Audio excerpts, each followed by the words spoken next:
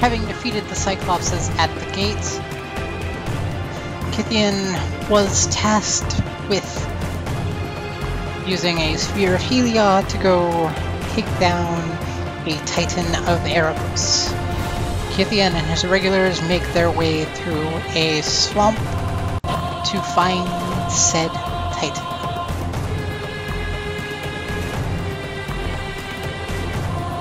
We still get that epic music.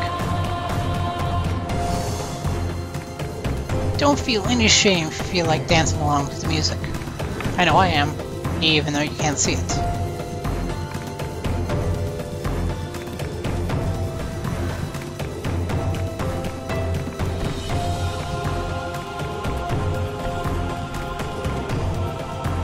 Naturally, being a Titan of the Lord of the Dead, he is using Swamp. Banish a Priest, that should be handy. As soon as we get enough mana to cast it.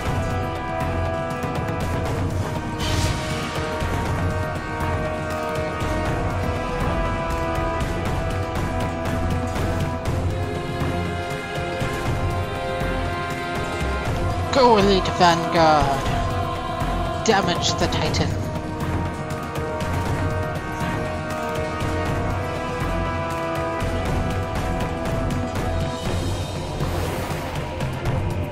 Brain Magnet. Ooh, this is going to be an awful deck. Luckily it is only using Black Swamp mana. If it was using any of the others or a mix, this could be really awful. Because you can get some interesting things happening when you combine different types of constellations. The aura comes just in time, and naturally with that Brain Maggot he took my Banisher Priest, because otherwise the turn after I could just banish the Brain Maggot, get my card back, and then the Brain Maggot, yes, so on and so forth. So, a Swift Claw and a Vanguard do substantial damage, and I don't know how much you'll see it here, and I didn't pay too much attention to it in the previous videos, but I know it happens a lot in some of the other Planeswalkers campaigns. They have a habit of playing instants or sorceries on your turn right before you end your turn, but before it becomes their turn, so that when it comes back to their turn, the land untaps, which is something you can do, but not all sorceries benefit from that, because one, it only works with instants. Though you can occasionally do it with flash creatures, which then don't have summoning sickness, but flash creatures and instants. And it has to be an instant whose effect sticks around. I think you see it more in green and a couple of times in Chandra's campaign.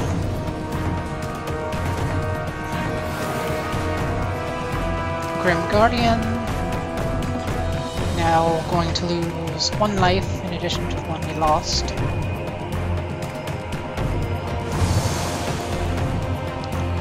But the even worse sin about that Grim Guardian is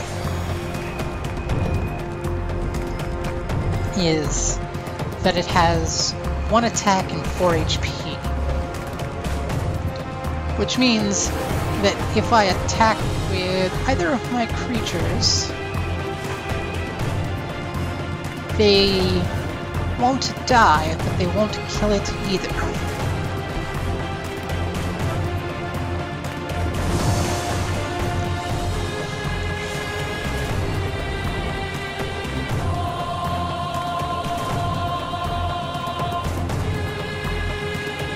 So I'm going to count on this double striker to finish it off.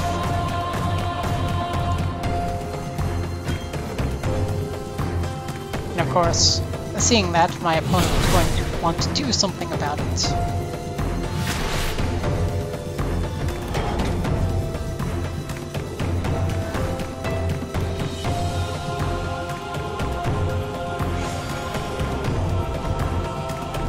Yeah, because my creature didn't have trample, and because it wasn't that big, it can send multiple pockets. But only the first creature takes the damage unless it has trample.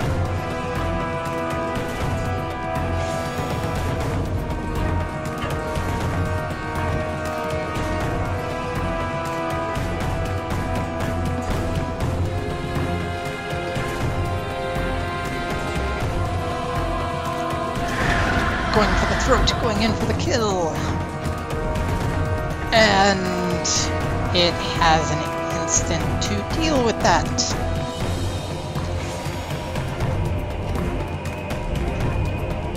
So our victory is delayed. Though we do have Erebos' Titan playing from behind, so that is always good. And now Doomwake Giant. That might have been bad a couple of turns ago, but it has neither reach nor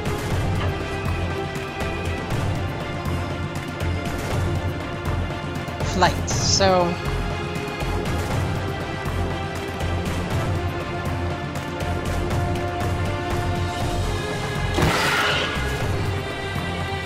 I just send in the eagle. Or the supply line crane. Ah, supply line crane. Being attacked by cranes who had dropped off weapons.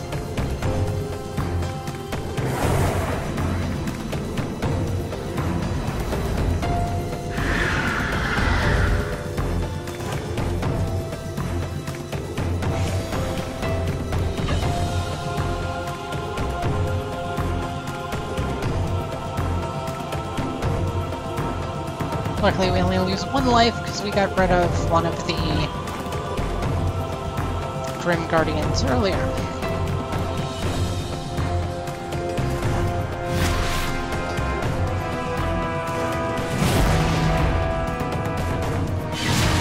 Of course I could take the blunt of the damage without too much trouble, and I could have just not blocked, but on the off chance that something weird happens, and to get back my Banisher Priest, I sacrifice one of my creatures to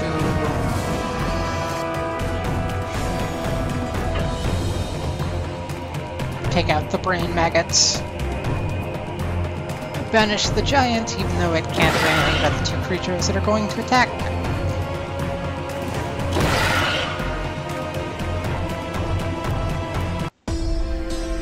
And go in for the kill. And even see the music.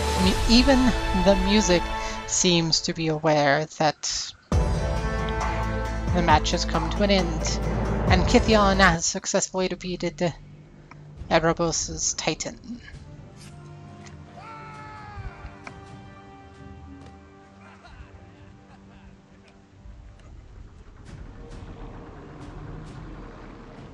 It has a lot of masks.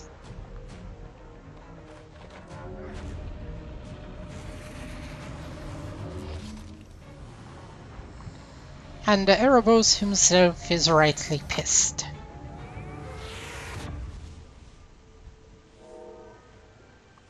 He has 0 fucks to give about your giant lance.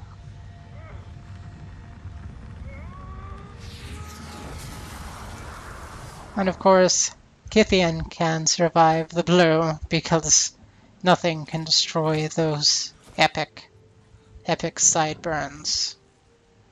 But his friends, the Irregulars, are dead.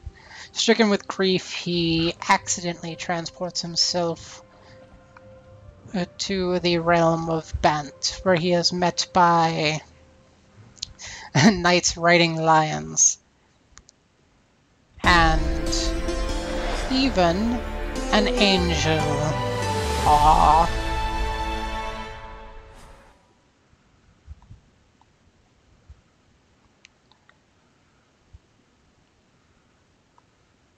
And so from then on, Caydor became Gideon. And Okay, rightly badass looking. With that kind of swirly shield whip thing that looks really neat.